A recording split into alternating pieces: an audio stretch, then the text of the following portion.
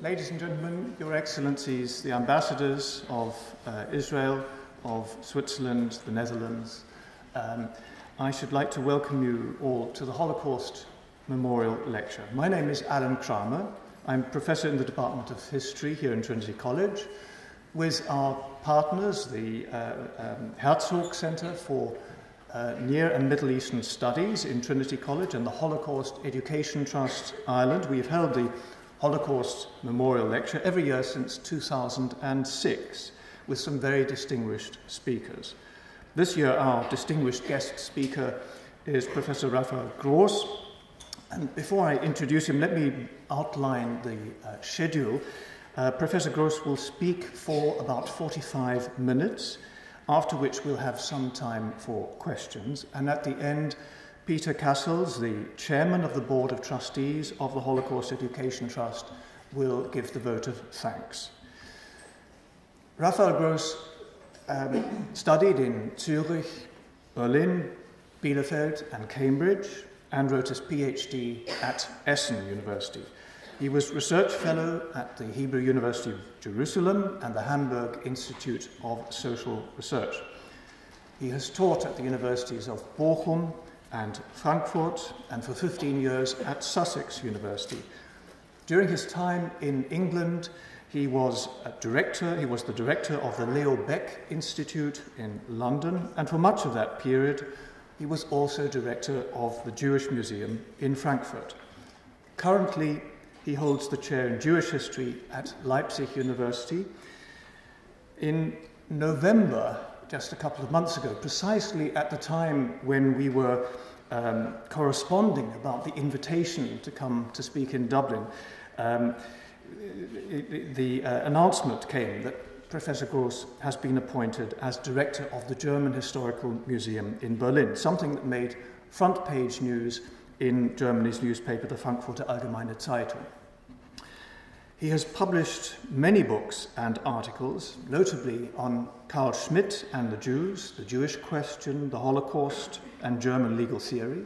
He's published on the November pogrom, 1938, otherwise known as Kristallnacht, on the moral history of the Nazis, and, among other things, a document collection on the Auschwitz trial, just to name a few of his long list of publications. Perhaps because he is a citizen of Switzerland, Raphael Gross has been able to approach German and Jewish history from a fresh perspective, enabling him to make free and independent judgments. His current research is a project to publish a new critical edition of Anne Frank's diary.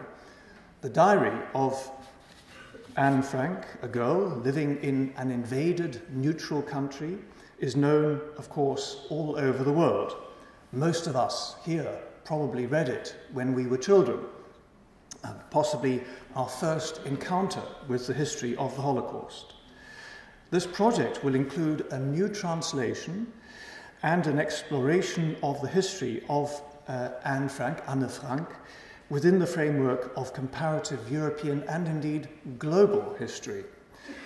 We're very privileged to have such a celebrated expert to speak on this topic. Please give a very warm welcome to Raphael Gross.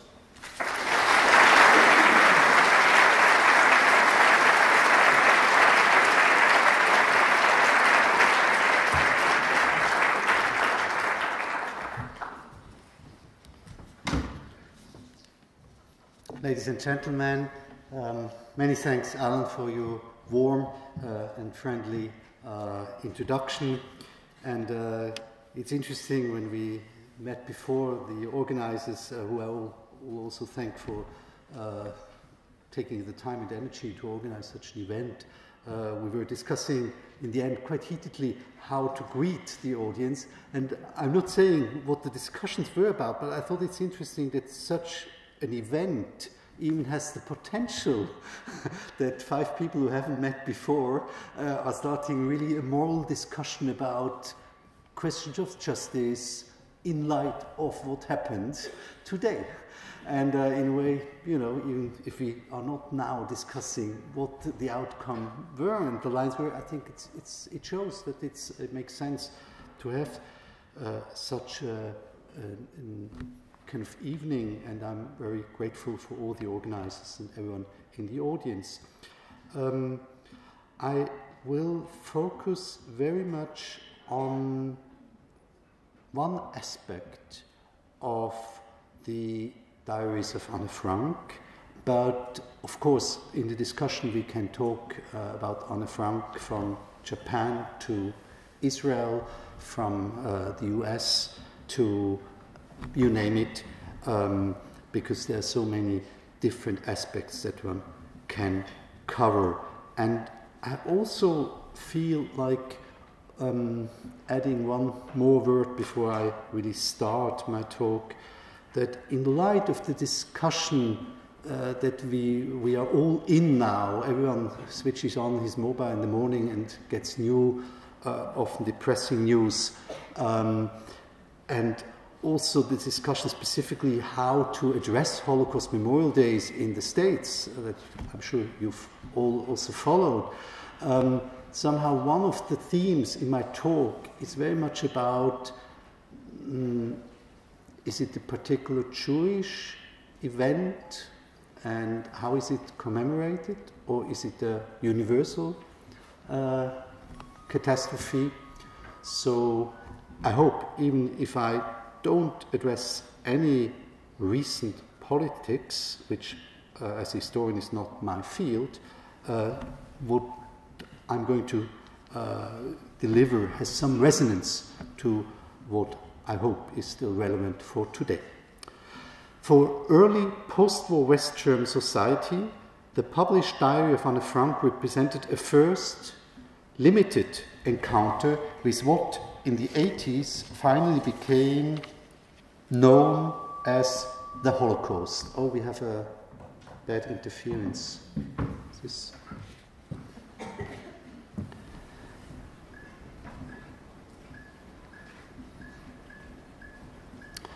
The systematic persecution and murder of European Jewry, a kind of urtext in what would be an evolving effort to come to terms with the event, an effort with different key moments and phases.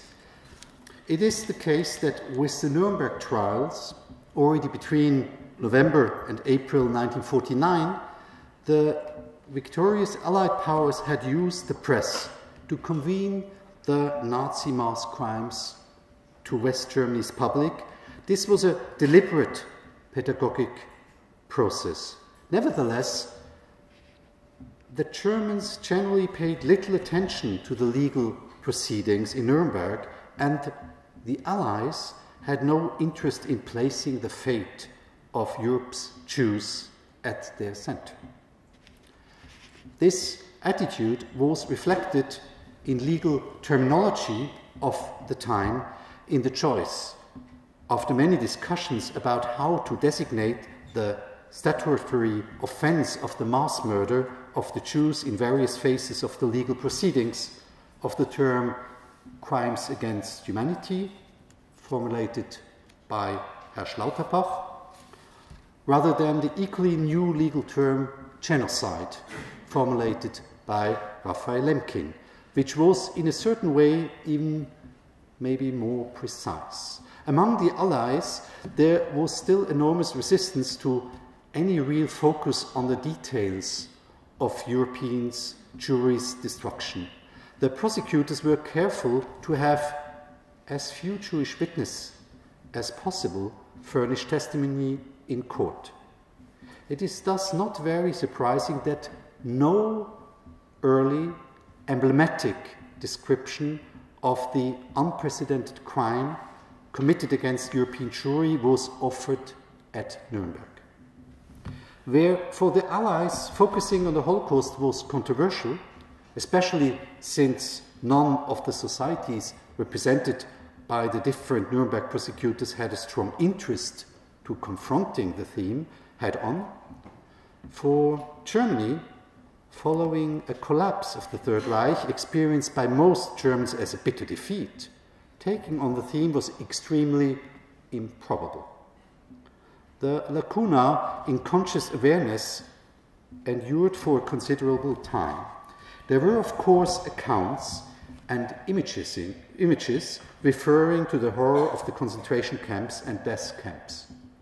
But these tended to generate disgust rather than either some initial grappling with what had taken place or feelings of empathy for the Jewish victims.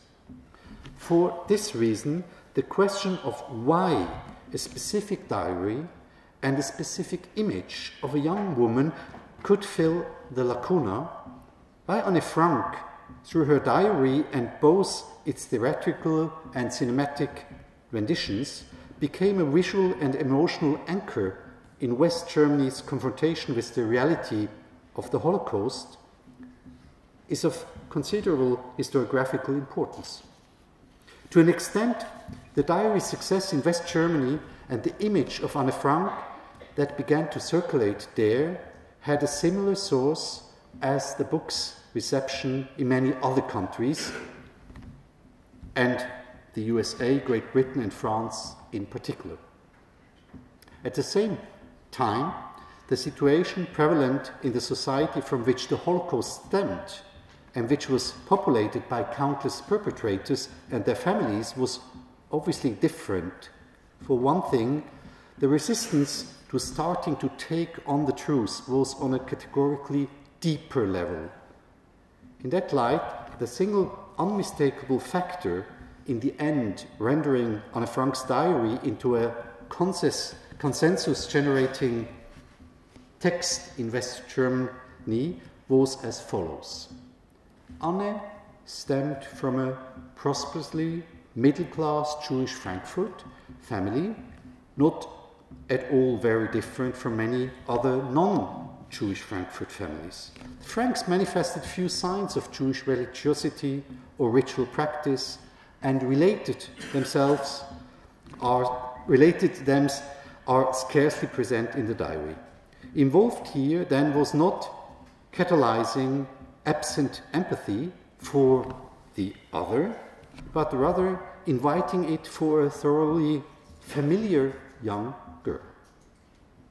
Stated simply, readers could far more easily place themselves in her situation than in that of, say, a girl from a secular Jewish Warsaw household, alone from a pious Jewish family in a Russian shtetl.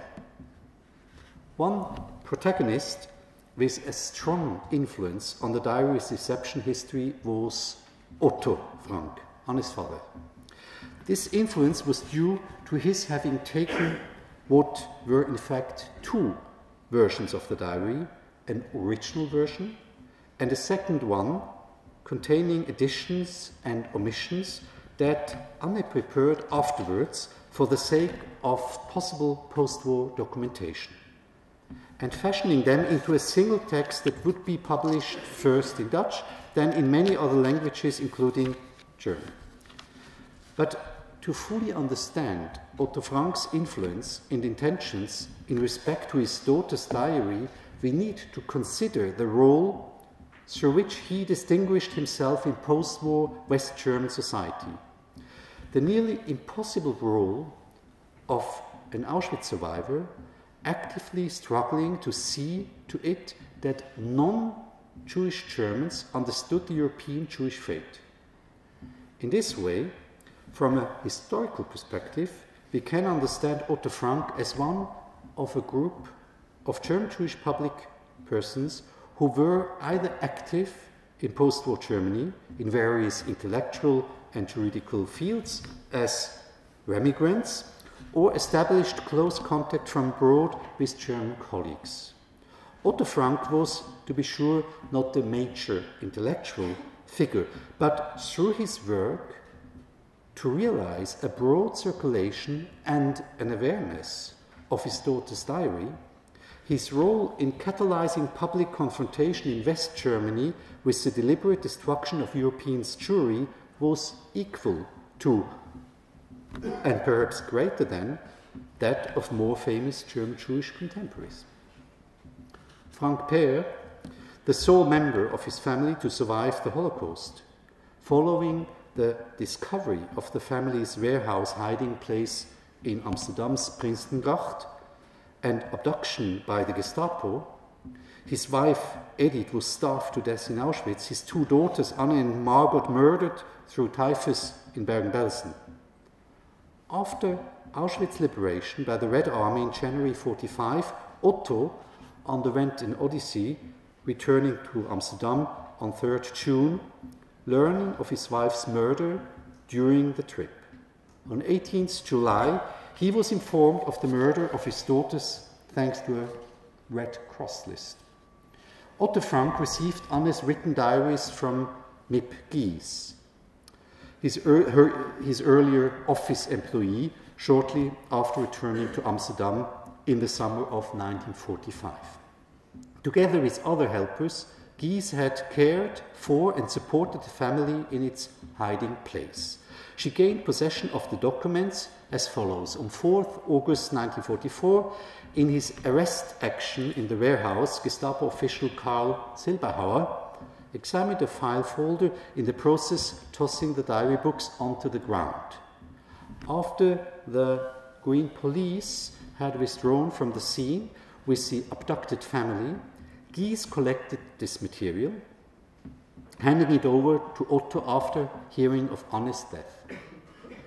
In November 1945, after having brought the two diary versions together into a single text and preparing a typescript, he asked Anneliese Schütz, a journalist who had emigrated from Berlin to Amsterdam and had known both Anne and Margot, to prepare a translation for his mother. But initially, no publisher could be found either in the Netherlands or in Germany. Both the Corridor Verlag and the famous German Jewish Gottfried Beermann Fischer turned the manuscript down. Eventually, however, an agreement was reached with the Dutch Uyghurifi Contact Verlag. This after Jan Romein, a popular Dutch historian, published a path-breaking article about the diary in Het Parool newspaper on 3rd April 1946, presenting it as an important humanistic document. On 25th June 1947, sales began of the first 1,500 copies of Het Achterhuis. The title was actually Anne's chosen for her planned novel. It is quite clear from the above that financial motives played little, if any, role in Otto Frank's efforts to see the diary published. At the time, Otto could, in fact, by no means assume any sort of widespread sales success with the volume, but from manifestly idealistic motives, he did push for its widest possible distribution, so that once Anne's story had clearly begun to take on explosive popularity, he entered into compromises with publishers, Broadway theatre directors, and the Hollywood film industry in ways whose implication he would not have clearly seen. As the popular success of the Diary of Anne Frank continued to increase, Otto's influence on the approach taken to his daughter's memory waned. The role of Otto Frank in the popularizing of his daughter's diary was thus a complex one. To gain a greater sense of his own understanding of this role and its purpose, it is useful to consider the German-Jewish context that stemmed his self-identity in a basic way, both before he was driven into exile and after. Anne's father was born on 12 May 1889 into a family that had lived in Frankfurt for a long time. He grew up in circumstances typically for the cultivated German-Jewish bourgeoisie, the Bildungsbürgertum, as perhaps described most succinctly in George Moss's classic German Jews Beyond Judaism. His parents, Alice and Michael Frank, did not give their children biblical second names, a common practice for more traditional German Jews. Rather, Otto's second name was Heinrich. The fact that he would not undergo the bar mitzvah ceremony points to the insignificant role religious tradition and practice played for the Frank family.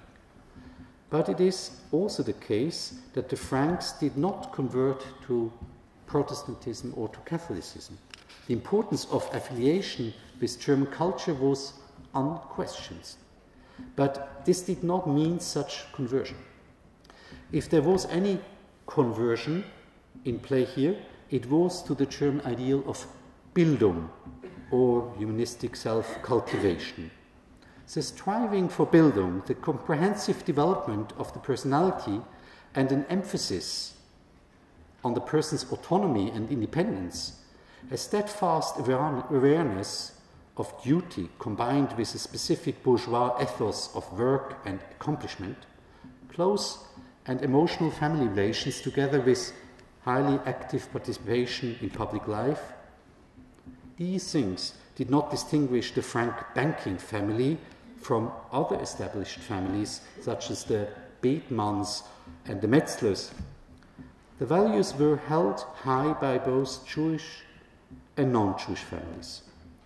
Like his siblings, Otto received riding and music lessons, and his parents regularly took all the children to the opera. The Franks first lived in a classic villa on the banks of the Main. Then in 1902, after Otto's father Michael Frank founded his own banking house, they moved into larger quarters in Frankfurt's West End neighborhood with artfully laid out garden and appropriate service personnel.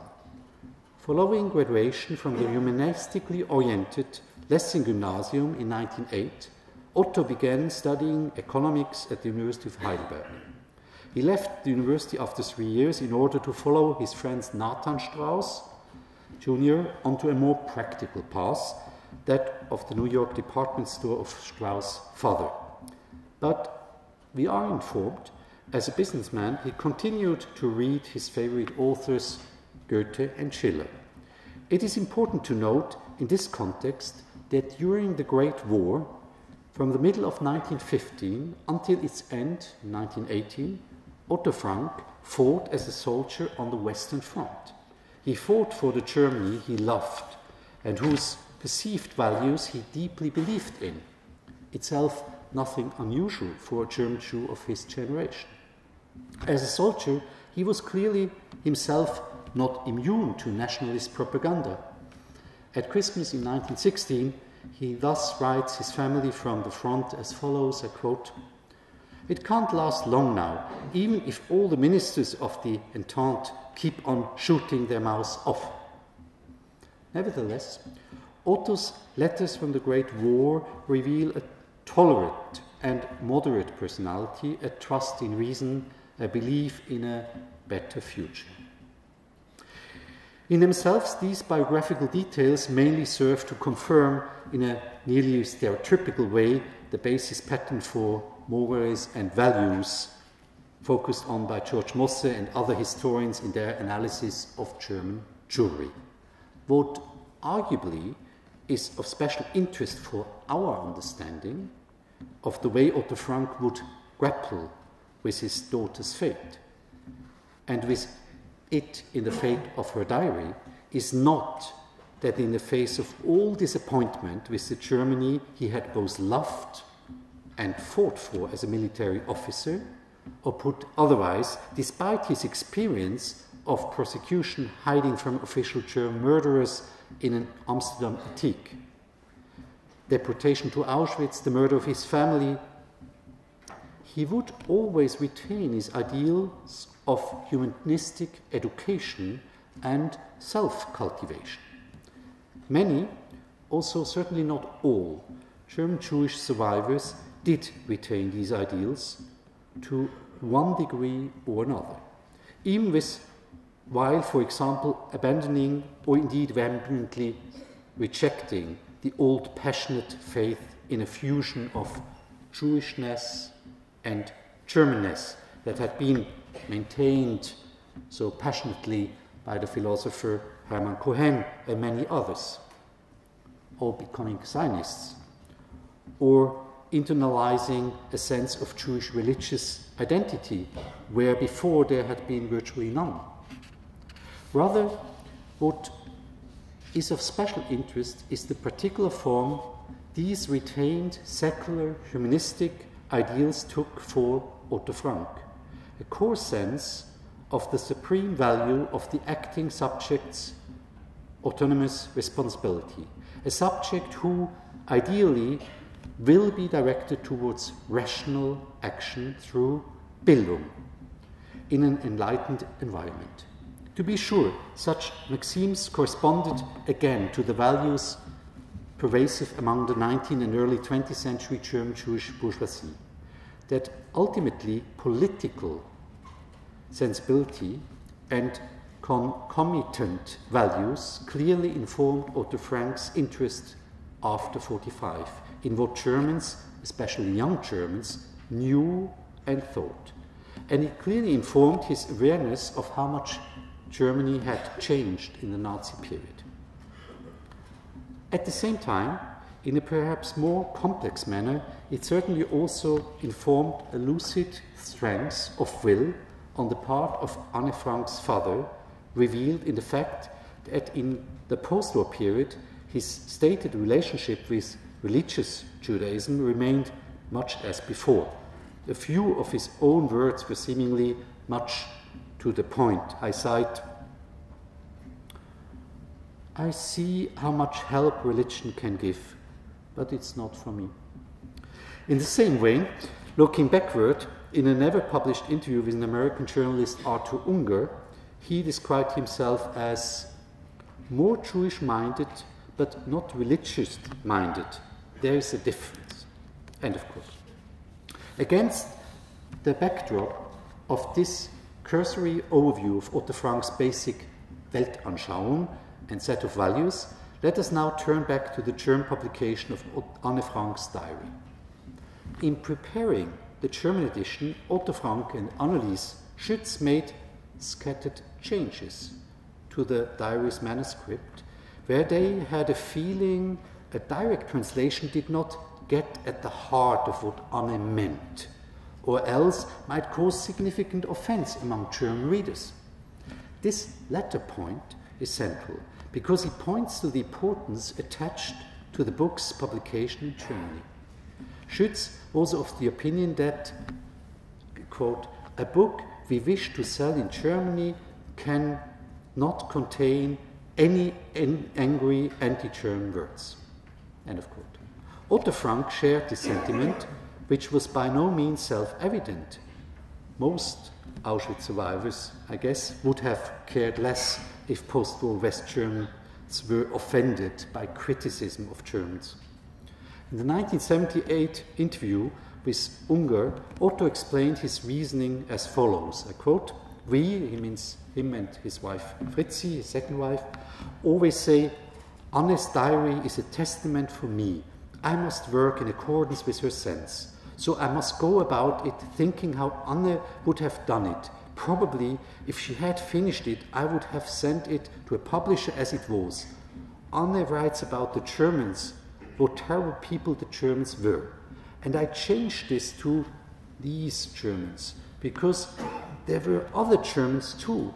And I'm sure I thought of discussing this with Anne. It is a matter of character, a matter of responsibility which I feel." End of quote. Later in the interview, Otto Frank clarified what he meant by testament as a text aimed at working, I quote, "for peace and understanding, so that the diary does some good." The change in the text being referred to was to Anne's diary entry of 9 October 42. I quote, "And besides, there is no greater enmity than that between Germans and Jews." Amended by Frank and Schütz into, "And there is no greater enmity in the world as that between these Germans and the Jews."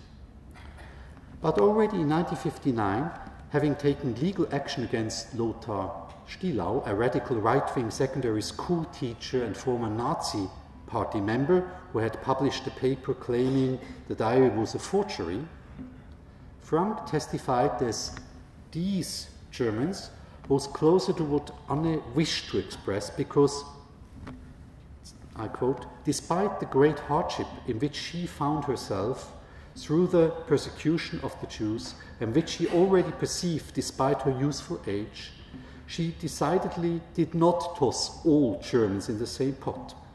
For at that time, we also had, and she knew this, many good friends among the Germans. End of quote.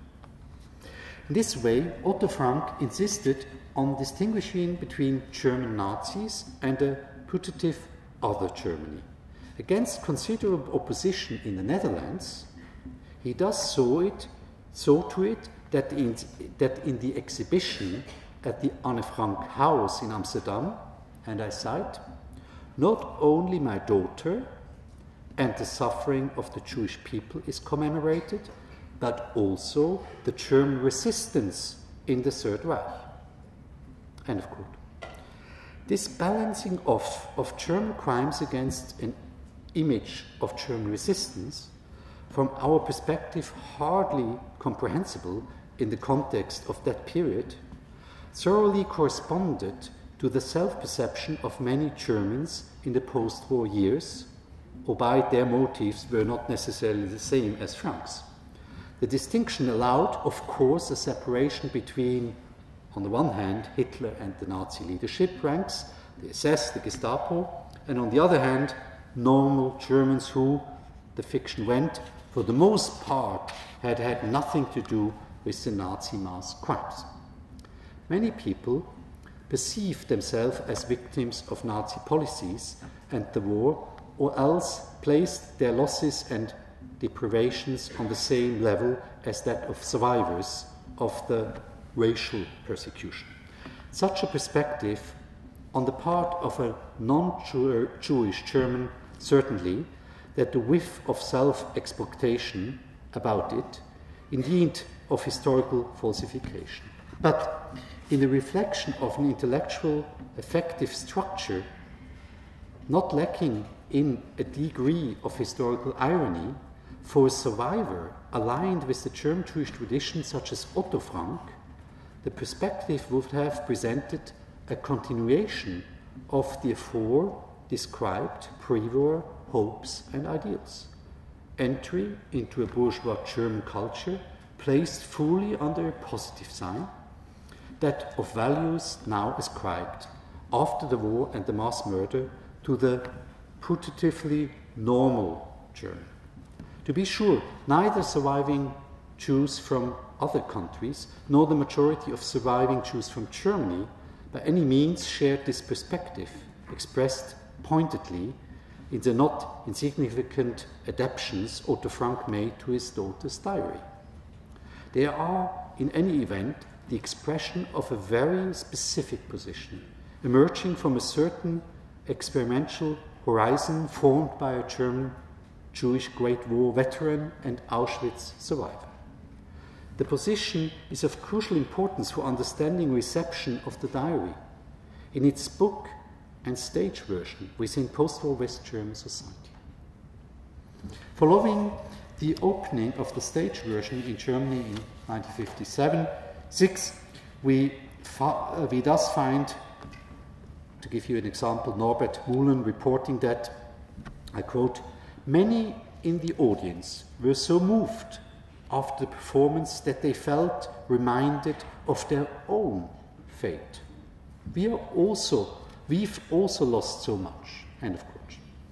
But also with the advantage of hindsight, we can understand the nature of an effective connections emerging here between Otto Frank and the diary's German audience. The fact is that either with or without his small emendations, later offering an excuse to call the text authenticity into question, its overwhelming success was at the time by no means predictable.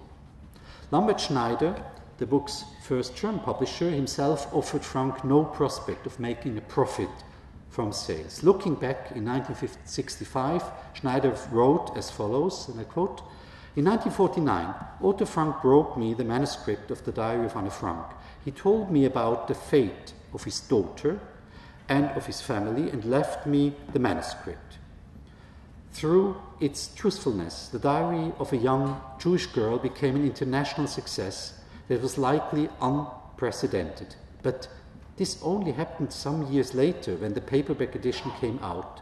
In 1950, the time was not yet ripe for such a document. End of quote. Nevertheless, the first German edition of the diary did appear in 1950, published by Lambert Schneider Verlag in Heidelberg in Annelies Schütz's flawed translation. The first printing was 4,500. Schneider's assessment was in fact only partly correct.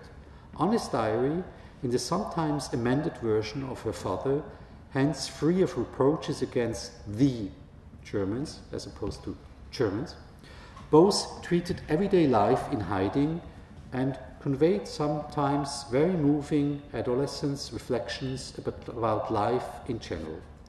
It broke off at the approximate moment of the young girl's arrest for deportation to Auschwitz, thus conveying the story of a highly appealing Jewish teenager without the cruelty of the perpetrators and their atrocities having any place in the book.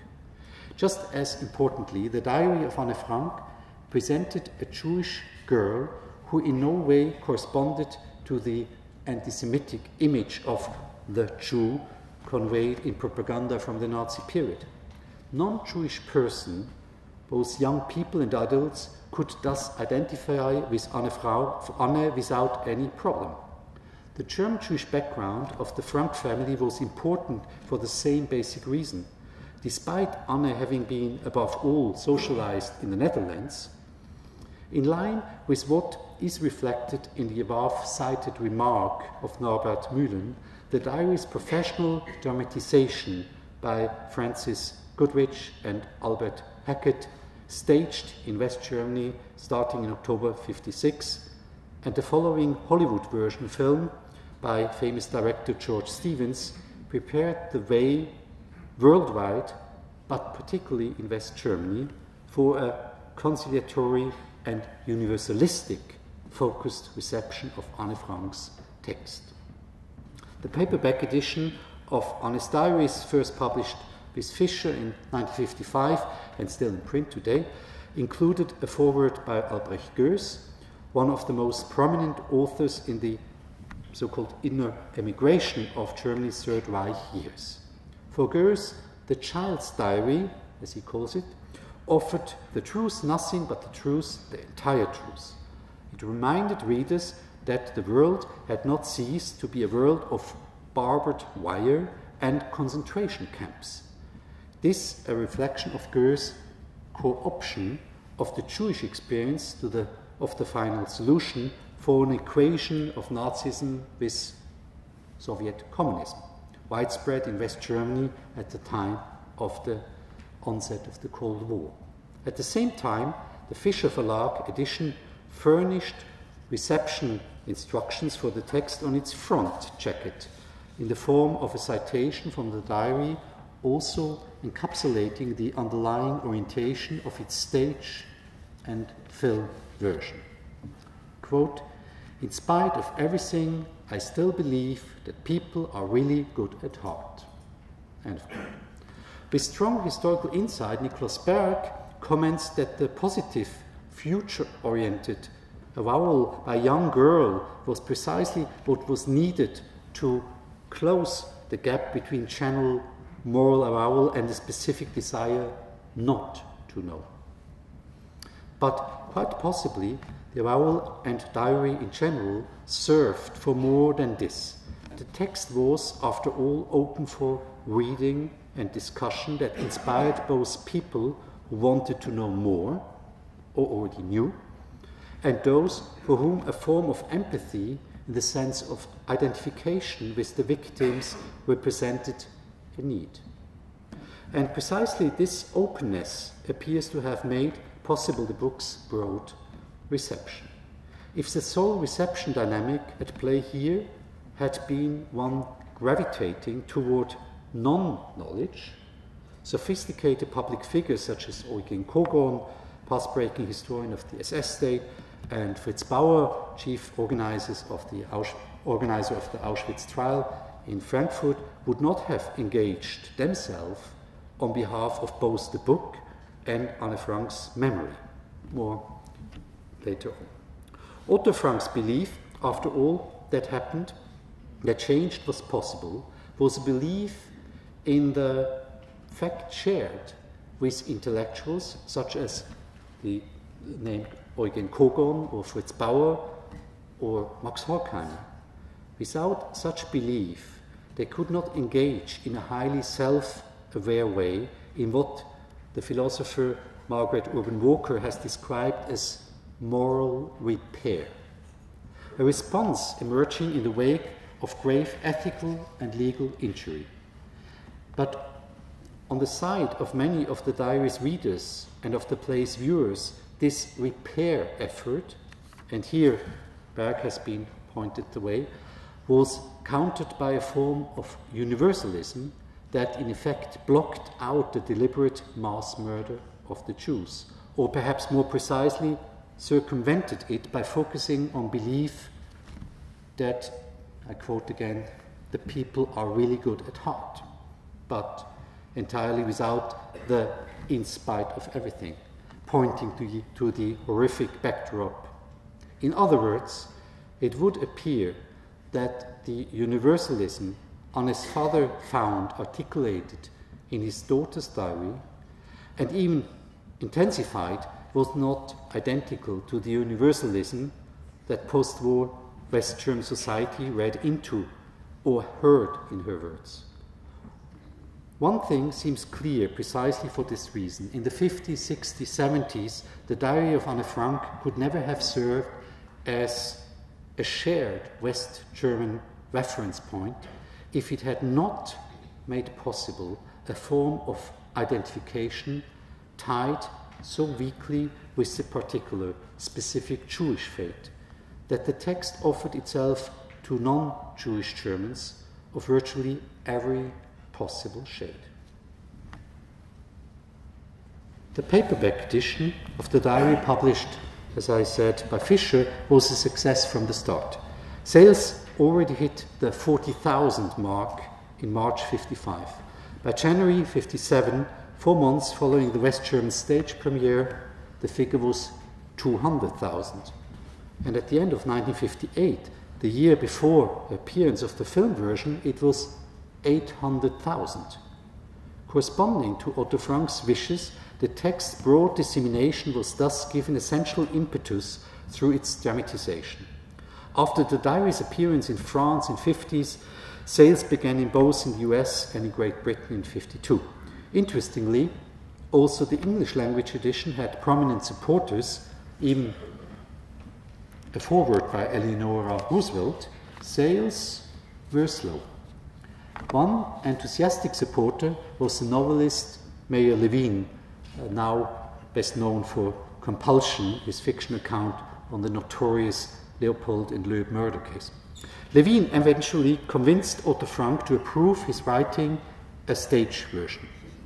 But after no producer could be found for the completed play, Frank handed the production rights to Kermit Bloomgarden, who at the end of 1953 commissioned the married couple Franz Goodrich and Albert Hackett to come up with a new text. Otto Frank quickly saw that he and Meyer Levine had different core assumptions. Already in June 52, he wrote Levine as follows: "As to the Jewish issue, you are right, that I do not feel the same way you do. I always said that Anne's book is not a war book. War is the background. It is not a Jewish book either, so Jewish sphere, sentiment and surrounding is the background. I never wanted a Jew writing an introduction for it. It is at least here read and understood more by Gentiles than in Jewish circles. So do not make a Jewish play of it." End of quote. To interpret this passage in the least complicated way possible, since Otto Frank wished to avoid anything that would stand in the way of broad popularization, the Jewish aspect of his daughter's diary needed to merely represent the background, or else had to be expressed in universal terms. But in actuality, Frank's approach was a bit more complex. While resisting reading the diary as a Jewish book, he preferred a Jewish director for the film.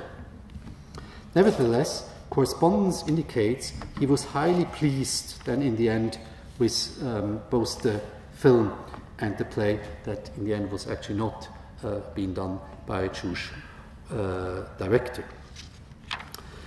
Following the West German premiere of the play in October 1956, a regular Anne Frank cult emerged in the country, with thousands of young people making pilgrimages, the term began to be used in the press, to Bergen-Belsen, and laying down flowers for Anne at an anonymous mass grave. The events would be held on Anne's birthday on the 12th of June. Pupils from Frankfurt School were invited to a reading from the diary and scenes from the play, accompanied by classical music. Eugen Kogon, a Catholic opponent of Hitler who had spent 6 years in Buchenwald and whose book on the SS state analyzed the system, had survived, delivered a memorial speech in St. Paul's Church. Anne, he reminded the pupils, would have been 28 years old on that day. Her diary furnished precious information on living underground during the Nazi dictatorship. Anne's request to her parents, "Let me be as I am, then I am happy," and her adherence to ideals to the good in human beings formed the framework for Kogon's remarks. But at their core was a call for political, centered entirely on human beings, on their lives, and possessing a European dimension. People from France, Italy, and the Netherlands, he indicated, were not necessarily more clever or more moral than those from Germany. But, as he put it, they had become fed up, once and for all, with those among them who were incorrigibile. Following Kogon's talk, Ernst Deutsch read The Parable of the Rings, the quintessential universalist German Enlightenment manifesto of religious tolerance, from Lessing's Nathan the Wise. The event's conclusion was marked by a ceremonial uncovering of a memorial plaque in Ganghofer Straße 24, the house where the Frank family had lived. The plaque was framed by burning torches, and there was singing of the song of the Pied Bog Soldier. The choice of this song was certainly no coincidence. It had emerged as a response by political prisoners to their suffering in the concentration camps, and had nothing to do with the Jewish deportees and their extermination in killing fields and death camps. We should note that despite the enthusiastic contribution of words of greetings and commemoration by Frankfurt's administration, its primary concern was holding the costs of the memorable tablet, quote, as low as possible. In any case, they were by no means to exceed 3,000 German marks. That's what I found in their internal correspondence. As mentioned, over the following years, a commemorative event for Anne Frank was held regularly on each 12th of June. The message would remain very much the same. In the 70s, finally, the society that organized it ended the commemorations. Then the general interest in Anne among the West German public had clearly waned. Hence, her story received greatest attentions between 1957 and 1970. The 10-year period that is during which the first trials for murders committed by the Einsatz mobile killing squads were held in Ulm, the Auschwitz trial in Frankfurt steered public focus on the Holocaust, and the student movement preoccupied itself with what it termed fascism. But a period during which a certain growing rollback of interest in Nazi crimes also became apparent. Starting in the late 1950s, Anne Frank emerged as the icon of the Jewish catastrophe in Europe. Alongside her popularization through diary, drama, and film, there was visual presence. The transmitted images of a lovely adolescent girl sitting properly at her desk and tending her diary corresponded to bourgeois ideals actively and positively lived in the Frank family, and that were fully compatible with ideals being cultivated in post-war West German society. Aber Knoch has shown that the photographs of Anne continue the tradition of Western European depictions of women, and here I quote, and it had its contemporary correspondence in photographs of the Scholl sisters and portraits of Stauffenberg. The faces were rendered into icons, maintaining a semblance of undestroyed holy bodies, standing alone without the photos of the Bergen-Belsen corpses. The portrait became a frequently present object of identification and projections. In this way, the confluence of iconic image and positive message of believing in human good made it possible to place Anne in a Christian iconographic context, behind which both her specifically Jewish ordeal and the specificity of Nazi Germany's mass crimes disappeared. Around the same time, first through Alain Resnais's documentary of 1956, Night and Fog, then through Gerhard Schönberner's photographic volume of 1960, Der gelbe Stern, the image of a terrified young boy in the Warsaw Ghetto gained prominence. Arms raised, SS and Gestapo men behind him, weapons at the ready, one, the sadist Joseph Bloche, holding a pointed machine gun, driving a stream of Jewish women and children out of an apartment building's opening. Today, this image is likewise an icon of the Holocaust, but in the 60s, the role of the East European ghettos in the extermination of European Jewry was not common knowledge. In this period, even following, and I'm coming to the end, the Frankfurt Auschwitz trials and the beginnings of public acknowledgement of the enormity of what had taken place, the image of Anne Frank, a girl from a German Jewish family, continued to be more compatible with popular West German needs. She now served as the face of an abstract figure, 6 million European Jews. Then, in the years leading up to the 1979 West German broadcasting of the American TV series Holocaust, the history of the family Weiss, Anne was still serving such an iconic role. But the distinctive term for the mass crime had not yet emerged into popular awareness, reaching millions of West German viewers. The Holocaust series furnished the term. Claude Lanzmann, who would produce his masterful film Shoah in 1985, took a critical stance regarding the series. Where Anne Frank served as the face of 6 million, and where Holocaust presented explicit fictive scenes of persecution and extermination to a mass audience on German TV, Lanzmann maintained the thesis that no image was capable of symbolizing the systematic industrial extermination of European Jewry.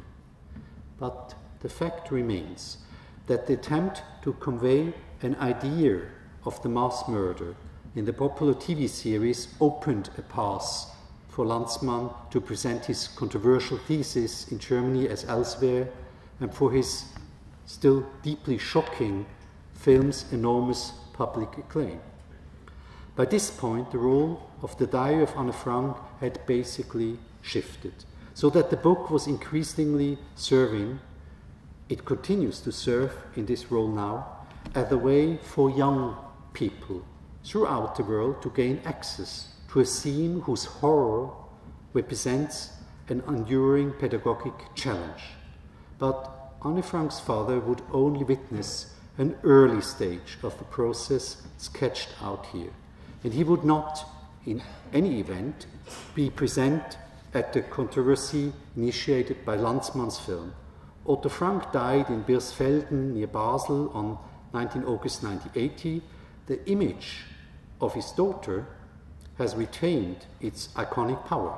Historically, it is perhaps the most widely recognizable image ever produced of a young girl. Thank you.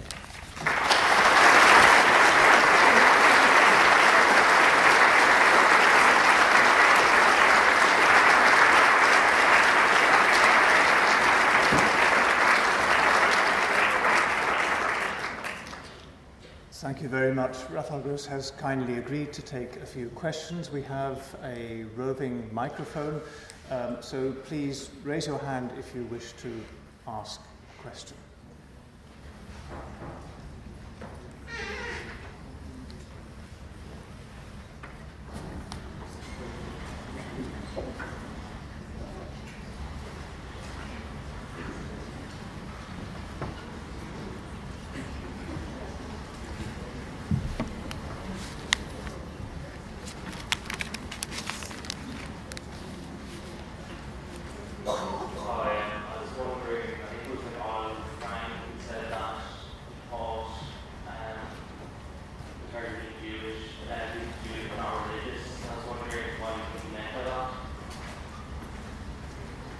What you meant by Anne Frank not being religious?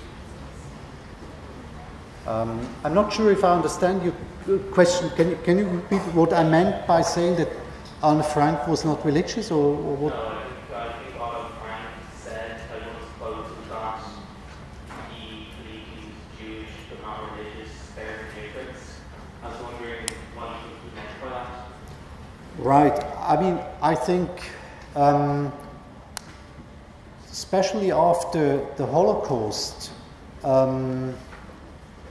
for this group of very, as the historian call it, acculturated or assimilated Jews, specifically from Germany, who did not really had any religious affiliation to Judaism, but who also did, after the Holocaust, not have any kind of emotional feeling of belonging to Germany after 45. What was left there? It was left a kind of, I would say, kind of an ethnic feeling of belonging to the Jewish people, but not in a very religious way. So, you know, he felt somehow Jewish. He was also engaged in setting up a Jewish community, a liberal Jewish community in Amsterdam. Even so, he would not really regularly go to the synagogue. So he had a feeling of belonging to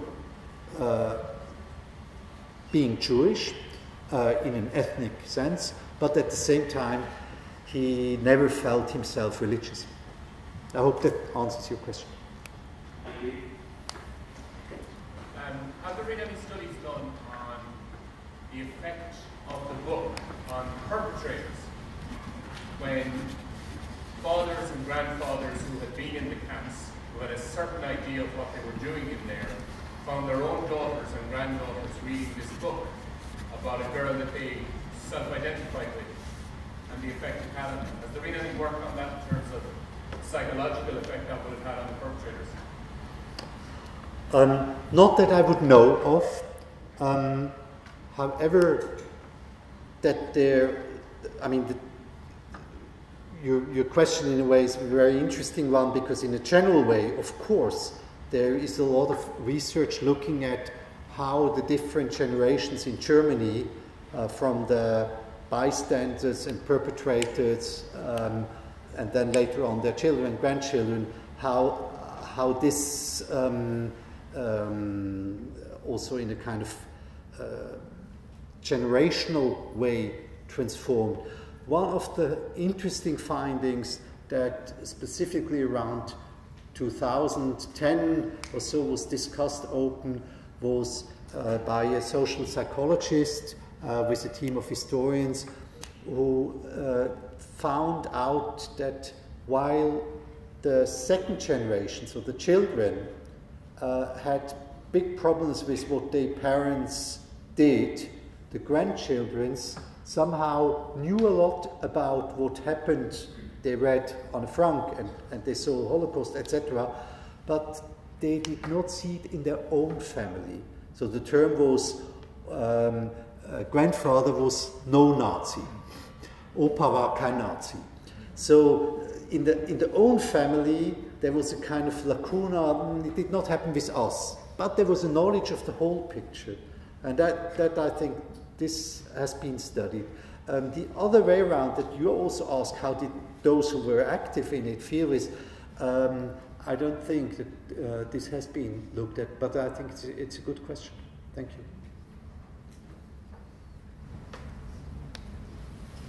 Yes. Was it ever discovered how the Franks, or has it ever been found out how the Franks were discovered in the hiding place? Yes, there are many books about this,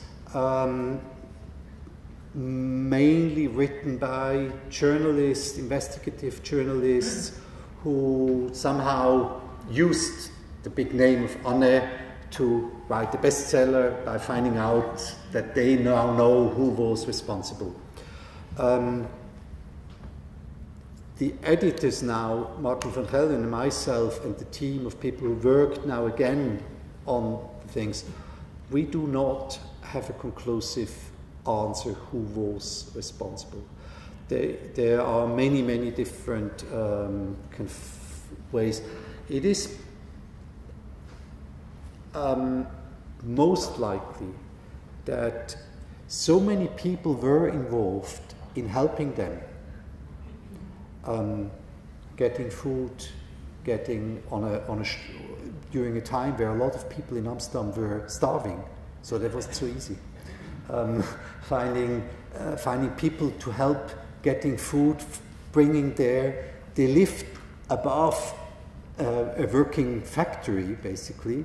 You see also in the diary, in the A and B version, that Anne talks about it more than once, that they were nearly discovered because they made noise and people heard downstairs.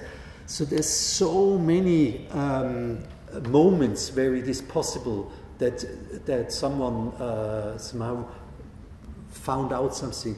But also coincidence should not be neglected. So it's a mixture. It can be a network of people that people suddenly start talking, oh, they help, and then there is someone who is an informant to the Gestapo. That's one way, or it can also be pure coincidence. So the simple answer is, as far as we know, there is no really clear answer, even so there are many people who will give you a clear answer. But we couldn't find any of them being totally convincing. If I may just add, of course, most Gestapo files were destroyed by the Nazis at the end of the war. Some survived, but obviously not the right Gestapo files survived in the archives. Any further questions? Yes? When did the Frank family move from Frankfurt to Amsterdam? When did they move to Amsterdam? To Amsterdam.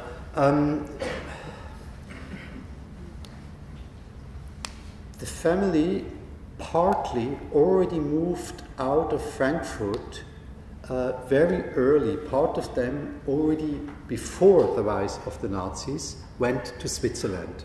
That's where his grandmother Alice went, who is the cousin of Anne Frank, who passed away last year, Budi Elias, and this part of the family. They went to Basel because they had a chance to live there. Otto was quite early trying to investigate in Holland how to set up a firm there. At the same time, his wife went first to family in Aachen, and only, I think, in 1934 then moved on, which still was quite early, and gave them somehow quite a long period of their life in Holland that was then still free. So what I haven't went into this here, Anne went to a Montefiore school in Amsterdam, and obviously the diary is written in Dutch, and it belongs very much to Dutch culture also. I portrayed here really the German-Jewish aspect because I very much focused on Otto. But this period between after 1934 was of course very important, especially for Anne, but also her sister, so the influence is quite strong. They also tried, this is well known since Richard Brightman published those files already a couple of years ago, they tried to go to America, but were not allowed entry to the US. Yes. Is it your contention that it was Anne Frank's secular Jewish identity that allowed her to be palatable for the rest of the world? And if so, do you have any ideas as to why that was? Was it a rejection of Jewish identity overall, or was it something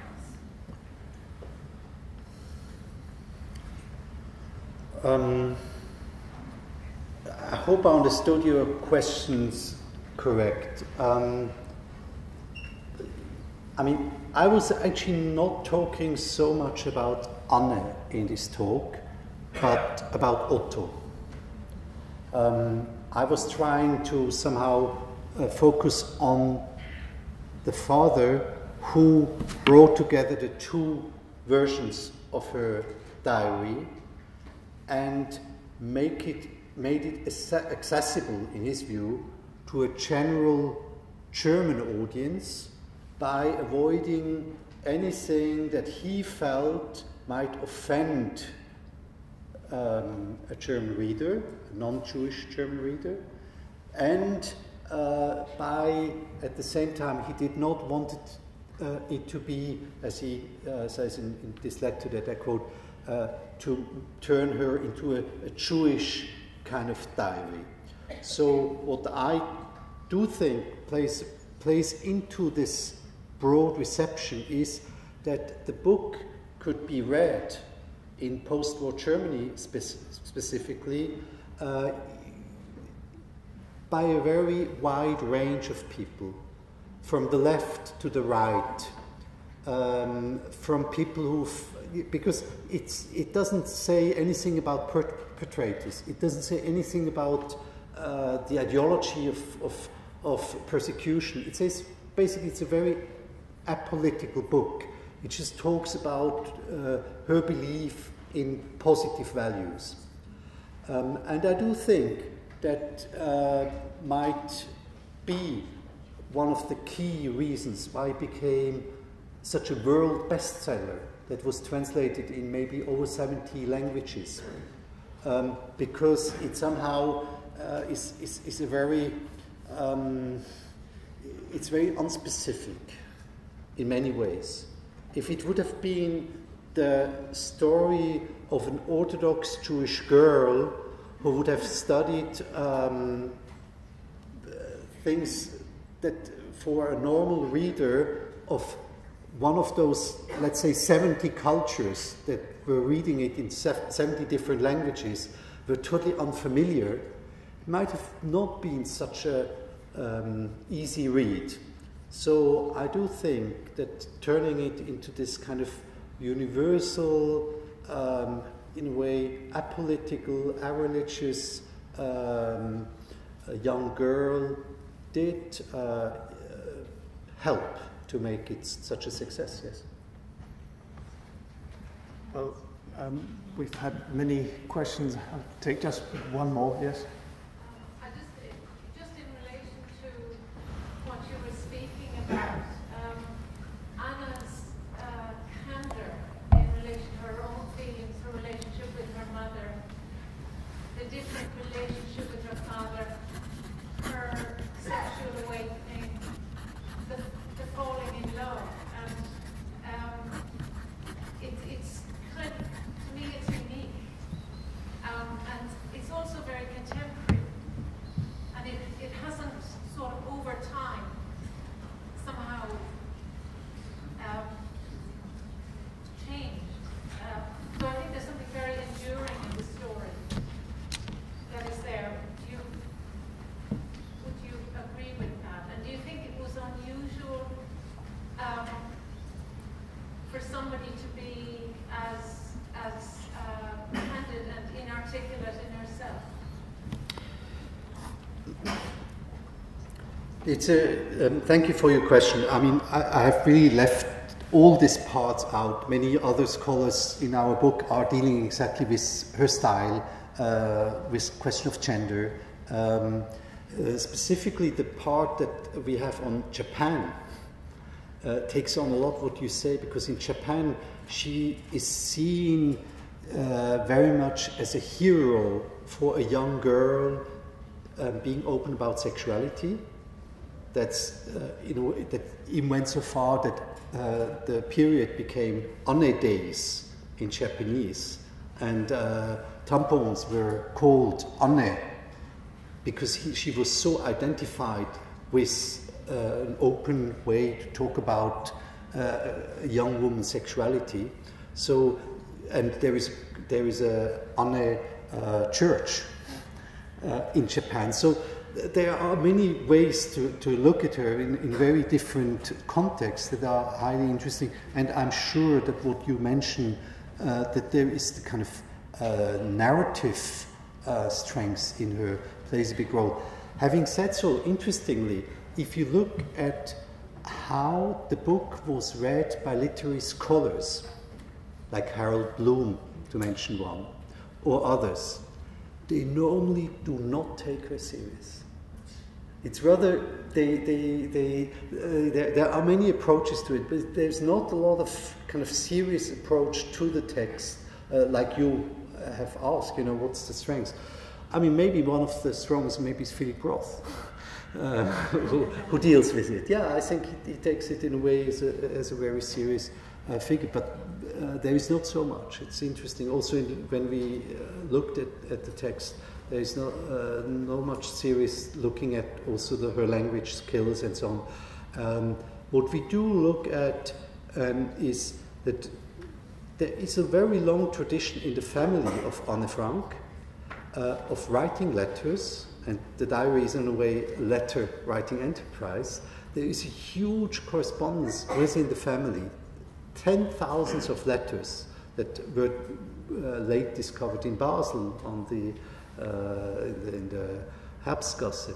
So she is really part of a tradition that she falls in, and she obviously is very gifted very early in how she writes. She also writes short stories, etc. on the sides. It's not just her diary that she writes. She's very ambitious, and all of that I think plays in it. On the other hand, it's also interesting because the translations also play a big role. Often, especially for example in English and German, the translation portray her in a much, I would say, the style of an older woman than she was. The kind of childish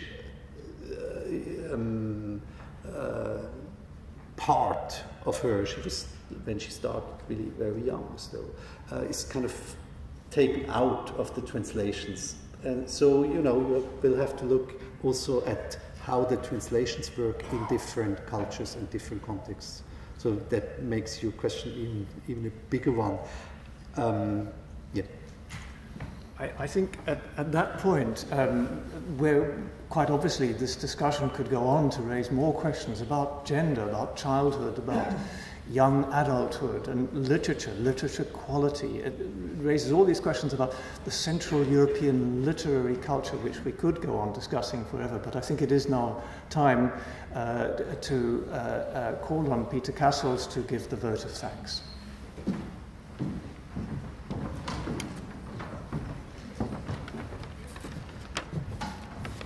Thank you very much, Alan. As Alan has said, my name is Peter Cassels. I'm the chair of the Holocaust Education Trust here in Ireland. And it's my great privilege to move on all your behalves a vote of thanks to Professor Gross, not just for his lecture here tonight, but also for the work he has done in the whole area of Jewish history and culture. Now more than ever today, of course, as we all know, we need to learn the lessons of the past. And while Professor Gross this evening has brought us and guided us through the past and Anne Frank's diary and that, I think on that need-to-know basis, he's also identified some lessons for us for today. I mean, at a time of Holocaust deniers, and if you haven't seen it, I would recommend to you to go and see the film Denial. It's a very, very good film that's on at the moment.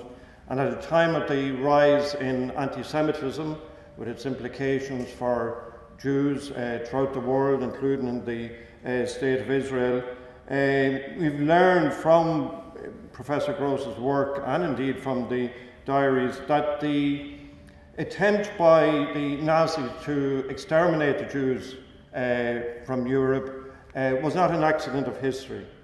It was a conscious policy, it was planned, it was administered with the supports of tens of thousands and the complicity of millions, including the complicity of some people here in Ireland. So I think it is important for us to learn a lesson like that.